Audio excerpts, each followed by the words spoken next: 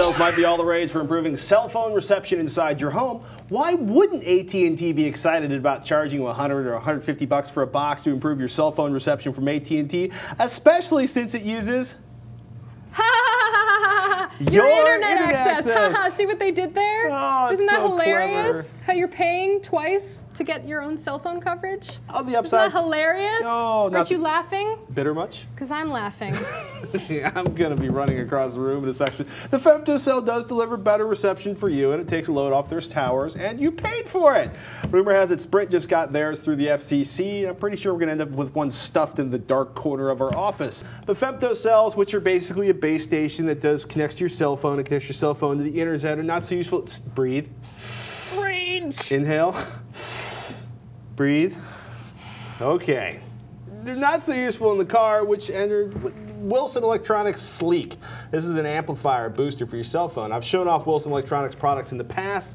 They're what I've used to get a signal when I'm in the wide open spaces where cell phone cover gets extraordinarily thin. They also help out in San Francisco where cell phone coverage can get extraordinarily thin depending on what block you're on or what part of your office building you're in, or your office or side of your cubicle.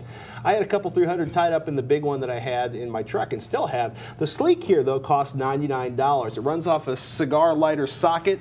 Basically, you screw the antenna into the base station, the Sleek base station. The magnetic antenna goes on the roof, and you plug the power supply into your cigarette lighter or cigar socket or 12-volt power source, which is I think what they're calling them now.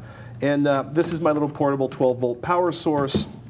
So this is not part of the Sleek, I should point out. This is decidedly not Sleek. So this is on the roof of your car.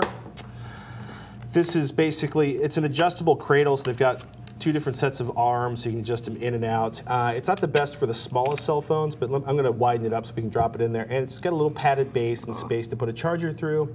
Now, we were getting like 0 to 1 bar before, but I went from 0 bars to 5 bars using the Wilson Sleek. Now, obviously, this isn't the normal test environment, although, as I've pointed out, I was using this to make phone calls in my car. I've used it to make phone calls in my cubicle where my cell phone barely works. You've heard me like, wait, hold on. The Revision 3 offices are notorious for not getting cell phone reception, so I'm not surprised that this comes in handy. Oh, it's a reinforced concrete building, and there's like 1/4-inch steel plate in the floors. It used to be a cannery with giant equipment. We're in a Faraday cage, essentially.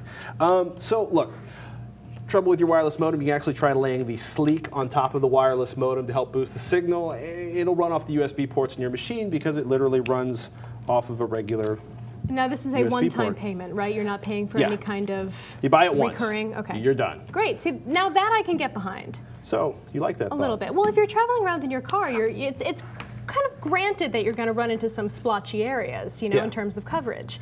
I'm not a fan of having to buy one of those things for my home. Yeah, that gets pretty frustrating. Not cool. Well, it's going to be interesting to see. Obviously, you know, cell phone, we've said it before, we've said it again, cell phone reception is a nightmare here in San Francisco. Wilson Electronics, they make products that work. I've been using them for years. The Sleek works. I like holding the Sleek up. It amuses me to say Sleek. But if there's no signal, there's no signal. This will give you the best of what's available wherever you are. And if you have a signal, it'll help eliminate dropped calls and cruddy reception. It certainly helped a lot when me wandering around in my car in the sort of dark section of San Francisco.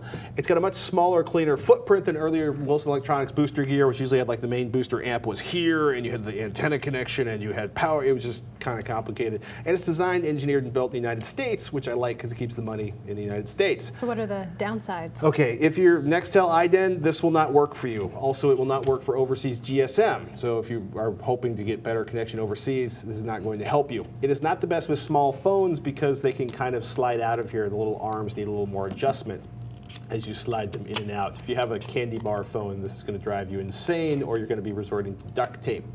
It's tough to use while using a GPS adapter because you can't really have this and a GPS adapter connected to your phone at the same time. And don't forget, of course, to bring your Bluetooth audio adapter unless you actually think the police are not going to arrest you for wandering around with your cell phone in your car held up like this. And by the way, makes it a little more conspicuous. Yes. A little bit. Well, yeah, it's illegal to use your cell phone in a car without a hands-free adapter in California. Ask me how I know.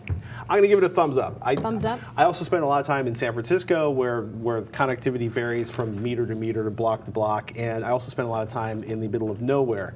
And this actually, I've used the boosters for years, and I like them. Don't some carriers, though, claim that boosters like this can stomp on other users? Yes, they do. And as a matter of fact, it's really interesting. I talked to Wilson Electronics about this. Obviously, Wilson Electronics is pro boosters. It's what they do. But they pointed out that there was this large document, and basically cell phone carriers want to ban the use of femtocells that aren't sold by cell phone carriers awkward. and boosters, right? So basically they want you to buy their stuff directly from them.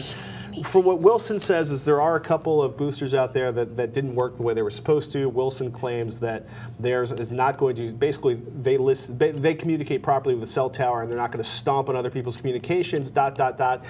And if anyone has a problem at any of the major carriers, they can call Wilson and they will work with their engineers to solve it, because one of the things that Wilson's pointed out is certain vendors, certain cell phone carriers have refused to let their engineers talk to Wilson to verify or sort out problems if they actually exist. I'm so surprised. Can you see the surprise on my face? Man, I'm like a bag full of hate today.